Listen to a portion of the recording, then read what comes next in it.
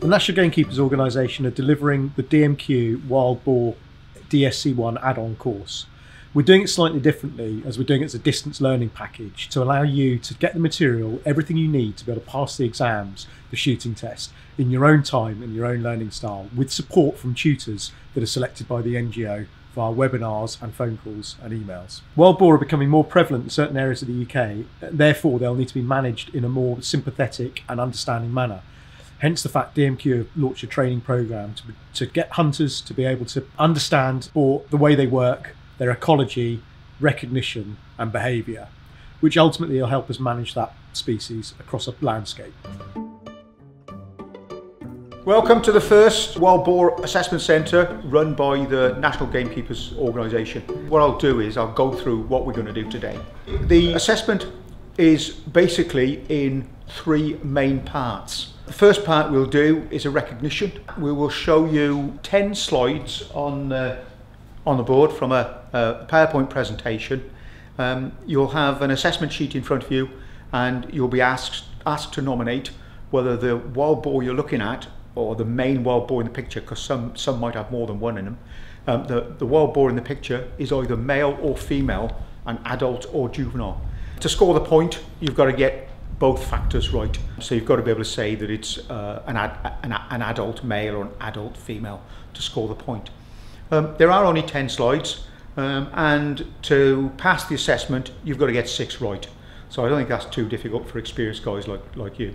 The second part of the assessment is a written question paper. It's 50 questions, 50 multiple choice questions. There will only be one right answer for each question. And what we would ask you to do is to put a circle round the letter of the correct answer. And we'll then go out on the range where we will do the shooting assessment. The first thing you have to do is to fire 3 rounds from 100 metres into the standard grouping and zeroing target, putting all 3 rounds in the outer 4-inch circle. Now you can do that either from a prone position, lying down on your belly, or from a high seat or a simulated high seat, depending what's available. And you can use as an aid any equipment which you would normally carry stalking.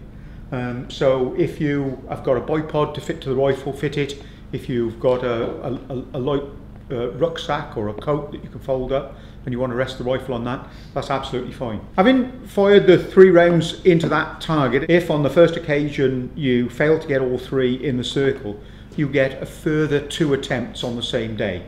If you don't then succeed, I'm afraid it would be a referral and you wouldn't go on to the boar target. The second part of the shooting, this is the actual target, and you can probably see from there that there are 2 kill zones marked. The kill zone on the heart and shoulders is the kill zone that we will use for this part of the assessment, the first series of shots. And again, what we will do is we'll fire 2 rounds into that kill zone from 100 metres. And again, either from a prone position or from a high seat or simulated high seat.